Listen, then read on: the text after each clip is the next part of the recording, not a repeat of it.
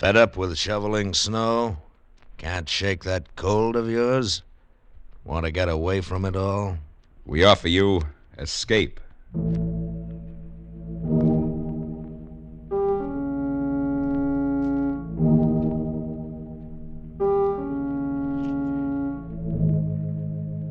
You were alone in a remote village on the Welsh border, surrounded by silent townspeople who were watching and waiting for you to decide to lose your soul.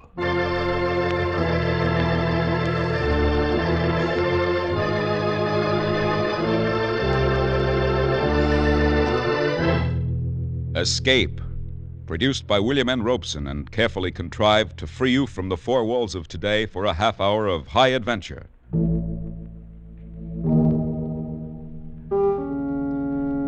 Today we escape to a remote section of Wales and a strange village between two worlds, as Algernon Blackwood described it in his eerie story, Ancient Sorceries.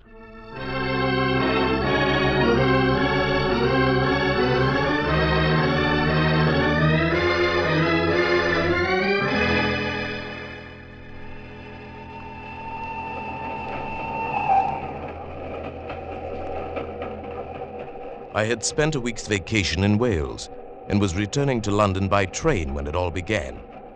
It was late afternoon. We'd left the Welsh mountains and crossed the border into western England, passing through a countryside which appeared singularly empty, deserted of life. Over the soft hills and the valleys between hung a faintly perceptible haze, giving to the whole landscape a feeling of enchantment and unreality. The train slowed at length to stop at a tiny wayside station. As it did so, a sudden thought occurred to me. Why not leave the crowded train with its irritating noises and spend the night in this peaceful spot, then take a slower and emptier train in the morning? On the impulse, I rose from my seat, and the man sitting opposite me said, Why say, sir? We only stop here for a minute or two. If you were thinking of walking about a bit. No, matter of fact, I'm getting off here. I thought you were going to London. I'll go on in the morning. I'm going to stay here for the night. I strongly advise you not to. I beg your pardon? This is the village of Malton. Malton? I've never heard of it. Few people have, outside. But if you place any value on your soul, you'll not spend the night here. What are you talking about? Why not? Because of the sleep. And because of the cats. That's all I can tell you. You're insane. I'll take my bag now, if you don't mind. You're making a terrible mistake. You may not even get the chance to regret it. Don't leave this train. I know what I'm talking about. Oh, what utter nonsense. Don't, I tell you. Goodbye.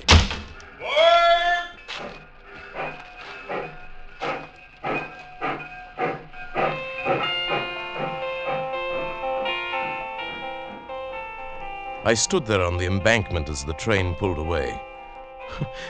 What was the matter with the man, anyway? Cats, sleep. His words made no sense. I picked up my bag and started walking up the long hill toward the village, and suddenly, for no reason at all, I shivered.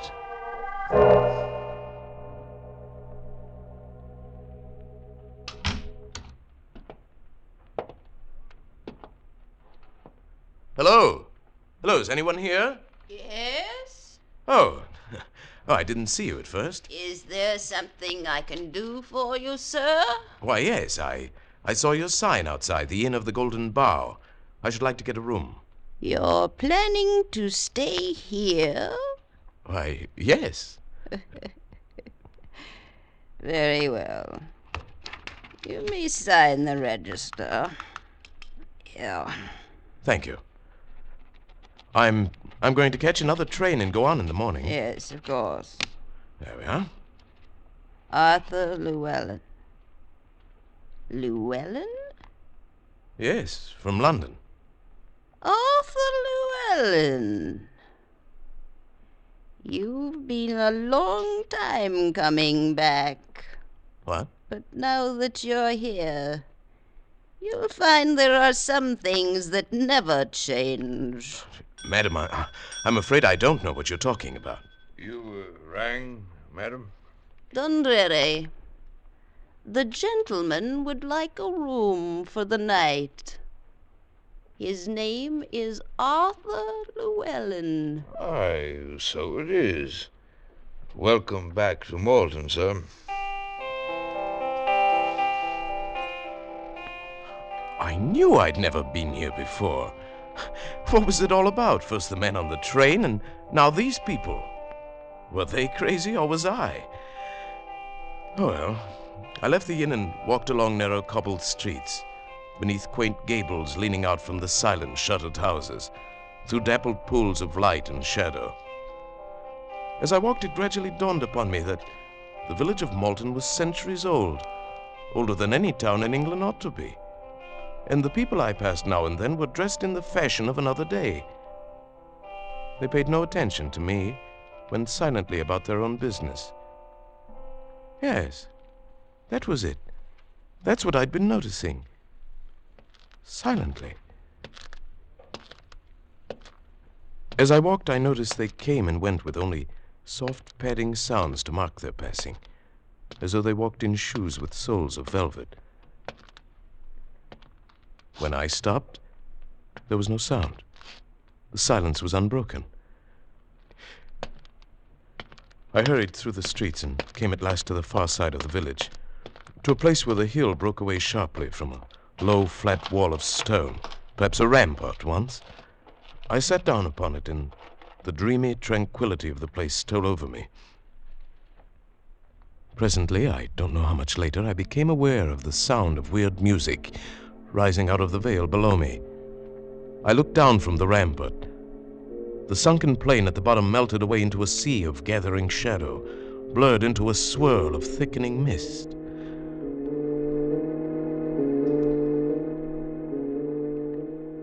I thought of dead trees swept by the night wind, of animals with half-human voices singing to a white moon, of the wailing of cats on the roof tiles at night, of unearthly creatures far off in the sky calling to one another in chorus. I felt my heart beat faster and faster, felt the vague stirrings of some urge inside of me trying to answer the awful call of that music. I fought against the feeling, fought against myself. And even as I did, I found I was staring down into that valley, peering desperately into the dark mist, trying to see I don't know what. And then suddenly,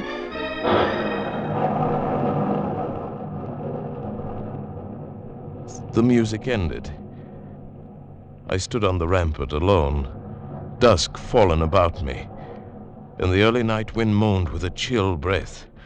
Quick terror rose up in me. I turned and ran on through the darkened streets, ran with heart pounding, dodging at shadows, through one dim alley after another, and arrived at last panting and almost breathless at the door of the Golden Bough. You've been a long time returning, Mr. Llewellyn. It's past 7. Yes, I guess I walked farther than I meant to. I didn't realize it was so late. You heard the music, didn't you? Yes. Yes, the strangest music I've ever heard. How did you know? Who plays it, anyway? Then you didn't remember it? No. Why should I? The thing was becoming irritating, this quiet insistence that I was someone else. I went into my lonely dinner and ate as quickly as possible. Then, taking the candle Dundreary gave me, I crossed the lobby, climbed the stairs behind the desk, and walked past silent doors down the long, empty hall that led to my room at the end. I was halfway to my door when suddenly the flame of my candle went out. I stood stock still in the pitch blackness, fumbling for a match. And at that moment I knew that someone or something was there with me in the darkness. I held my breath and listened. There was no sound, no movement. I reached out and found the wall and moved along and feeling my way in the inky blackness. It was then I touched it. Near my face, another soft, warm yielding. And alive. Who is it? It is I, Ilse. Who? Ilse. Don't you remember me, Arthur? No. But wouldn't you like to remember me? Don't you want to see me again? To look at me? No. I don't know.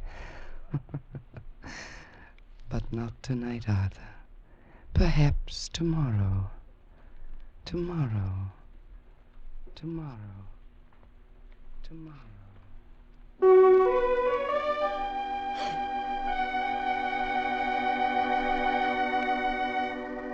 I stumbled blindly through the door of my room and shut it behind me. I lit the candle and flung myself across the bed. The room was small, with one shuttered window, and the light of the flame flickered on the walls and ceiling. I stared at the hand that had touched her out there in the dark hall. I lifted it to my face and smelled the barbaric scent that still clung to my fingers. It was evil and maddening. The candle sputtered and burned, and the melted minutes dripped away. Who was I? Who were these people? Who was Ilsa?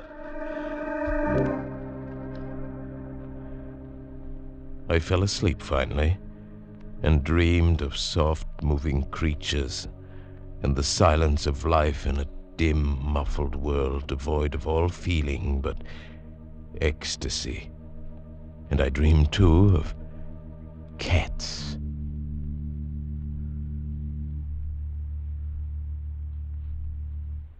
You slept quite late this morning, Mr. Llewellyn. Morning, Dundreary. I felt as though I'd been drugged. The night air here in Malton is very conducive to sleep. I'd meant to catch the morning train to London. Now it's too late. What a terrible shame.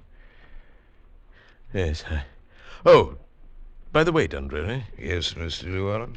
Do you... I mean, I was wondering if you'd know anyone by the name of Ilsa. Ilsa happens to be my daughter, Mr. Llewellyn. Oh, I didn't hear you come in. I hope you were able to sleep well, without unpleasant dreams. I guess so. I'm so happy to hear it. Perhaps then you may decide to stay with us for a long time. That's very kind of you. No, it's not kindness, Mr. Llewellyn. But all of us are hoping that you may decide soon. Decide? Decide what? It was no use. None of them would answer my questions. They seemed to think I should know already. I left the inn as soon as I'd eaten, walked around the streets of the village. I began to notice I was never completely alone. If I turned down an empty street, someone always stepped from a doorway or entered from the opposite end. Wherever I went, within 5 minutes, a dozen people were strolling near me. And I realized these people were watching me tensely, as a cat watches a mouse or another cat.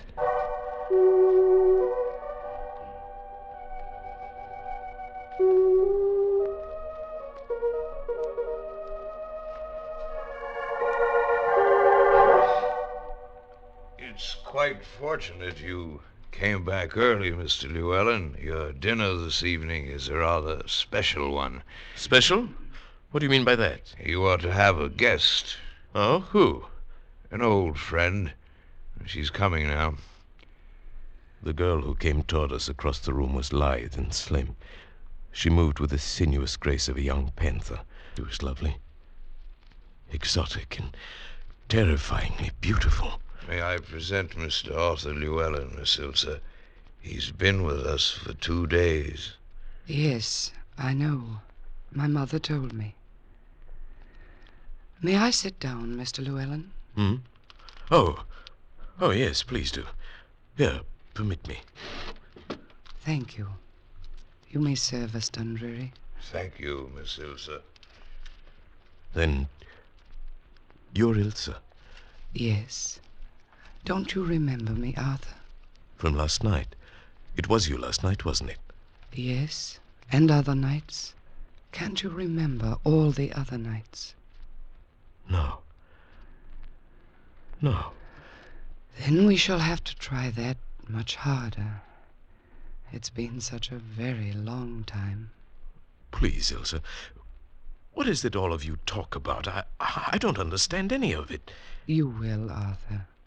Unless you leave, of course. Weren't you planning to take a train to London in the morning? Yes.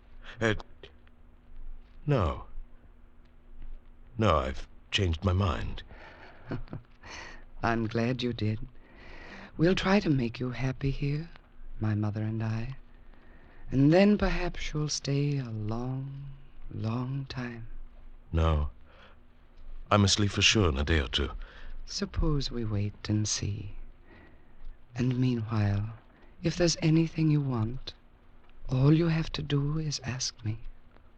All right. Why don't you tell me about... Yes, Arthur? About what? No. No, I don't want to know. I don't want you to tell me.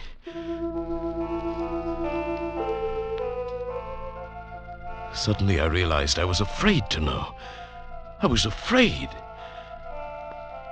I should leave now, but I couldn't leave. It was Ilse. She attracted, repelled, fascinated, and horrified me, all in single flashes of blasting emotion. I felt the presence of a great grey curtain ready to roll back at any moment and leave me on the brink of an awful adventure. And I knew the village held its breath, watched and waited. And then on the evening of the 5th day, the whole ghastly secret exploded into hideous life.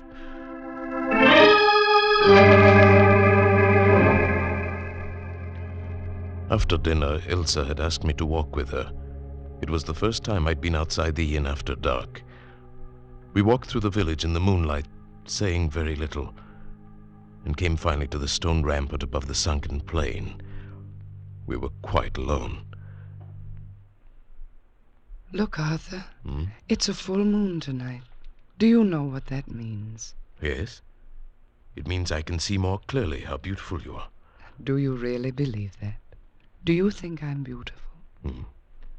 Like a soft, sleek leopard in a warm jungle of shadows. But wait, I'll see you even better in a moment. Arthur, what are you doing? These dry leaves by the wall. They'll make an excellent bonfire. There. There, you see? No. No! What's wrong? The fire! No, Arthur, put it out! All right, Ilse. Don't worry, it's all right. There. Didn't even get a chance to get started. There, you see, it's out. Yes, I see. Why did it bother you so much? Don't you remember the fire? No. What fire? No, don't talk of it. Look at me instead. Look at me, Arthur. Yes, Ilse? Arthur, do you love me? Yes. Yes, Ilse, I love you. I'm glad. That means you'll come back to us then. I don't know what you mean, Ilse. You can know everything tonight, if you want to. Yes, I do. I do, Ilse. You must know a part of it already, down inside. You must remember some of it, don't you? Yes. It's like something buried for centuries, deep inside of me. Now it's beginning to come alive. Let it come alive. Don't fight against it. You belonged to us once, long ago, and you still belong. Yes. I seem to know that. That's why you came back. You heard me calling. You heard them calling. And you came seeking the old life again. Yes, but... Ilse, I'm afraid. Are you afraid of me? Look at me. Ilse... Will you live the old life again? With me tonight? Yes. Yes. Oh, I've known that you would, because I own you, Arthur. You belong to me, and I want you to come with me. I shall never let you escape from me again. Yes, yes. Go back to the inn, then. Wait for me, Arthur. I shall come for you. Tonight.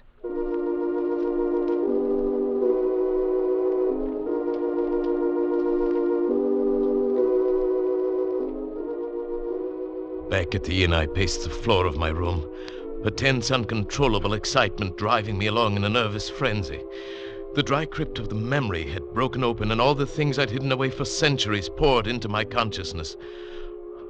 I knew now why I'd come here. I knew what I was going to do. And I knew that I was lost. I sensed the rising stir of movement throughout the inn, and outside in the courtyard below my window. I knew what to expect when I threw open the window. From every window of the inn and from those of the houses about the court were leaping great monstrous beasts with soft dark fur and eyes that gleamed with eerie phosphorescence. Cats! Cats of human size! This was the secret of Malton. Lycanthropy. The witchcraft of centuries long dead and buried. The half-human cries floated up to me, and the moon cast their dark shadows on the ground as they padded across the courtyard and vanished through the narrow streets of the village, heading for a hideous rendezvous. This is what I'd been. This is what I wanted to be now. I scarcely heard the door of the room open behind me. Are you ready, my love? Shall we join them? Ilse. Here, Arthur, the sacred bomb, made of vervain and mistletoe and blind things out of the sea. Remember? Yes. Yes, I remember. Take it. Use it. We'll change now. Transform. Leap from the window and join them. Lead us again, Arthur. Yes. But not here, Ilse. Not yet. Wait until we get there. Then we'll change. If you wish. Come then, Arthur, to the stone wall above the grove. That's where we'll change, on the stone rampart.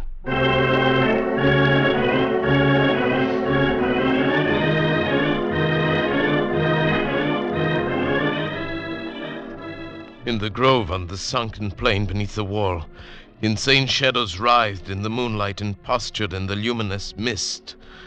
1,000 of the devil's own were dancing in an unearthly music born from the harmony of the black sacrifice, crying out in delirious abandon, calling to the thing that now lived inside of me and struggled screaming in my skull, trying to answer them back.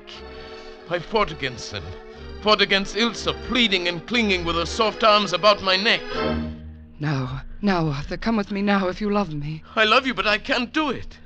I can't do it, not again, Ilse. Yes, my love, only an instant to change, and then we'll live forever. Is it living without a soul? Does it matter when I'm here? No. No, once before I escaped.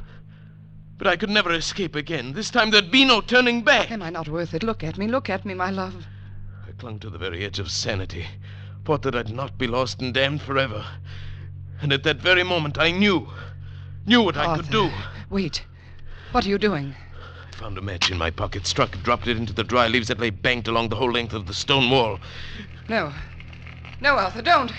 I can't come to you through the fire. You're driving me away. Yes, go into the valley, Ilse. Goodbye, Ilse. Goodbye. You fool! You fool!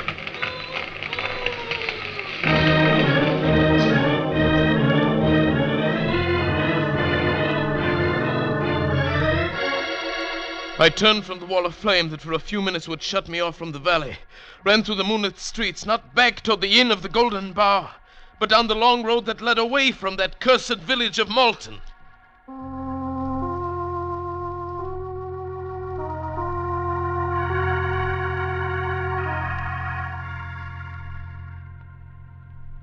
Well, Mr. Llewellyn, I find this one of the most interesting cases of hallucination I've encountered since I began the practice of psychiatry. I tell you it really happened, Doctor. And having investigated your story a bit during the past week, I'm in a position now to answer most of the questions that have been worrying you since you came back to London.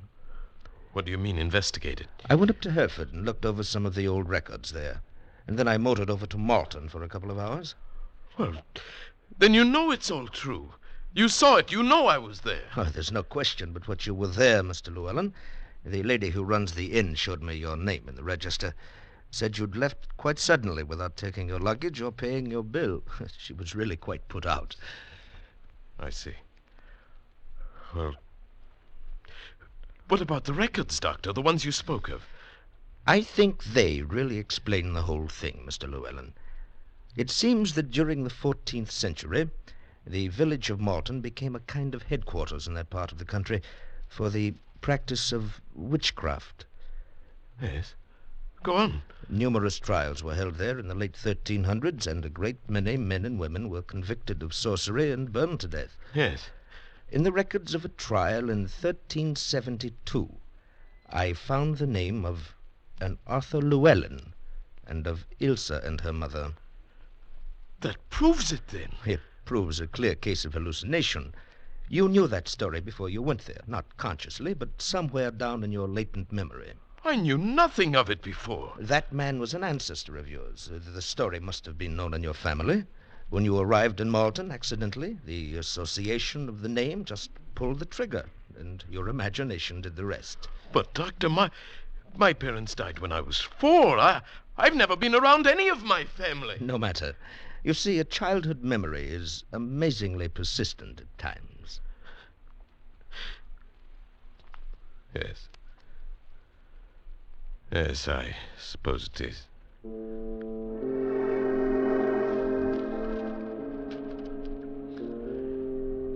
I knew then what I had to do. The only thing I could do. There'd be no use in talking further with the doctor. He'd find some phrase of science to cover everything. He'd even try to explain away the mark I still carried across my shoulder, where Ilsa had thrown her arm about me in those last mad minutes on the rampart. A mark that was covered with a soft gray fur, like the fur of a cat.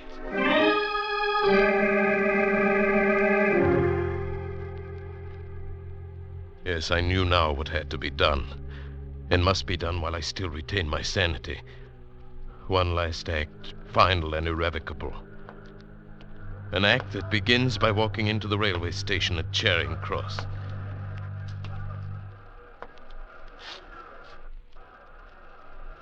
Good evening, sir. May I help you? Yes. I'd like a ticket to Malton. Malton? I don't believe I have. It's a village on the Swansea line near the border of Wales. Oh, yes. Yes, here it is. I don't believe I've ever sold a ticket to Malton before. I don't doubt it. Let's see now. 4 and 6. Single fare. First class. Did you wish a return or one way? What did you say? Oh, I'm sorry. Make it one way.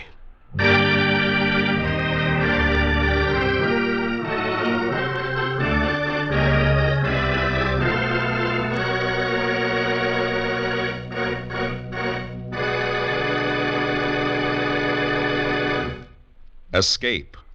Produced by William N. Robeson and directed by Norman MacDonald, today brought you Ancient Sorceries by Algernon Blackwood. Adapted for radio by Les Crutchfield, with Paul Frees as Arthur Llewellyn, Kay Brinker as Ilsa, Anne Morrison as Madam, and William Conrad as the Doctor. Music is conceived by Cy Fewer, with Eddie Dunstetter at the console.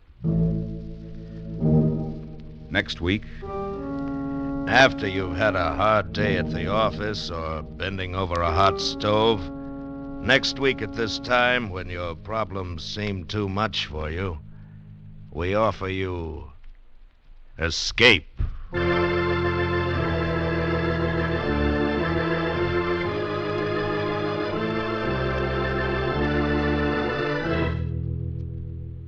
Next week, we bring you another exciting story of high adventure. Goodbye, then, until this same time next week, when once again we offer you Escape.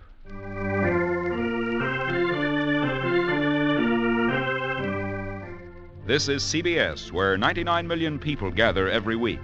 The Columbia Broadcasting System.